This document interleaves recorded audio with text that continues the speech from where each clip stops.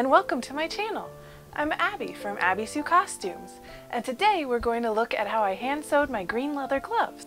I made a book prop for a previous costume, and I had just enough green leather left to make a pair of gloves for my historical costumes as well as everyday wear.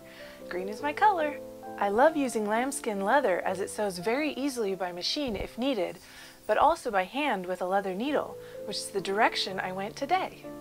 As someone who is tall, my hands and fingers are also very long compared to normal gloves, so I learned to make my own spandex ones to match color as well as have the right size. This was the first time I decided to make a pair of leather gloves, so let's get started.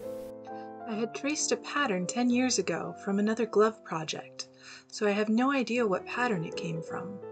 I know it was one of the big three. Butterick 6398 seems to come close. I traced the pieces onto lambskin leather with a Sharpie. The pattern I had was a medium. I expanded it a bit to make it a large, extended the fingers by about ½ inch, and extended the cuff as the pattern was meant to have an added larger cuff. I'm using a hand sewing leather needle.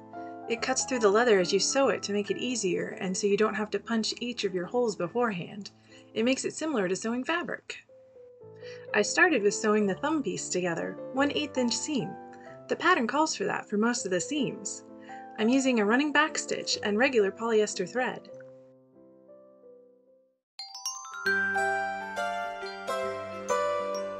Finger gussets next. Each of them need to be sewn along the triangle that is cut out. And now the long process of sewing the gussets to the main hand piece. There are 3 that need to be placed up and down the fingers.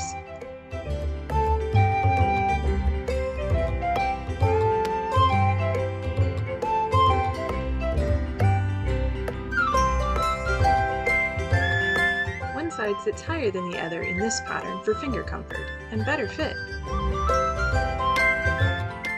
I watch a lot of TV while hand sewing. It's nice to just zone out and relax with my project. I've been watching Jane Austen movies and the Borgias? The Bourgeois? Borgias? I think that's how you say it. Inspiration for future historical sewing projects. Fold the pattern in half once I've installed all 3 gussets and attach them to the other side to complete the fingers.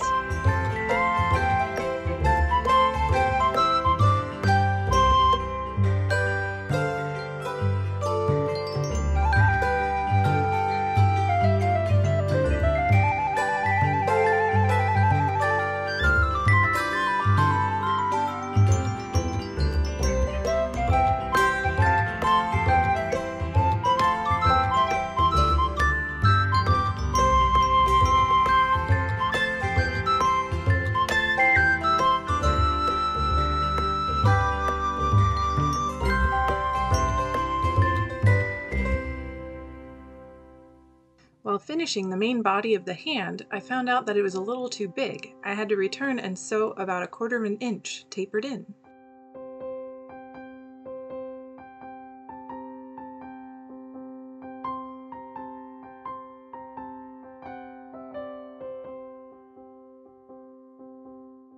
And it fits! Attaching the thumb is much like attaching a sleeve. You have to line everything up and sew along the edge. You can see I used a few pins. Normally you would want to use clips, as pins create holes in the leather, but I'm lazy and use pins. It really makes not much of a difference in the end. The pups, Bean and Diana, love to just snooze while I work on my projects. Makes it hard to move, but at least I stay warm.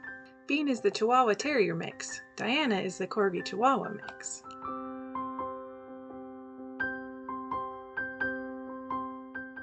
And then, you guessed it, I have a second glove to do. Same thing all over again in mirror image.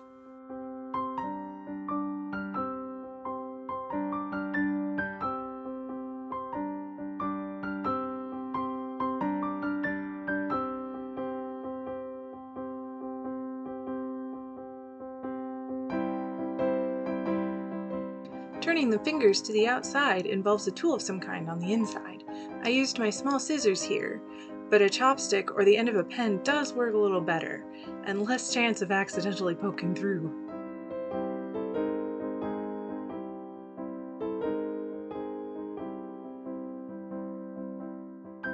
They feel great putting them on, and they look amazing so far, but just one more thing left to do.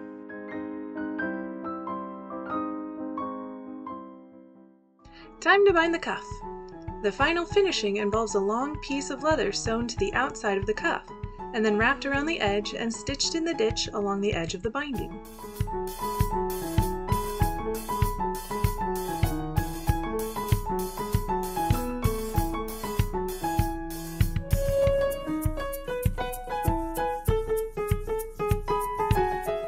Finally, I cut the edge of the binding off on the inside of the cuff.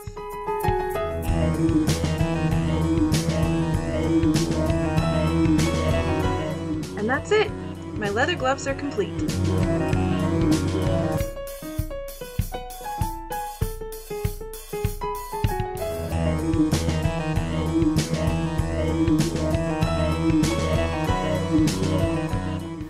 Thank you for watching my sewing video. If you have any questions, be sure to let me know in the comments below.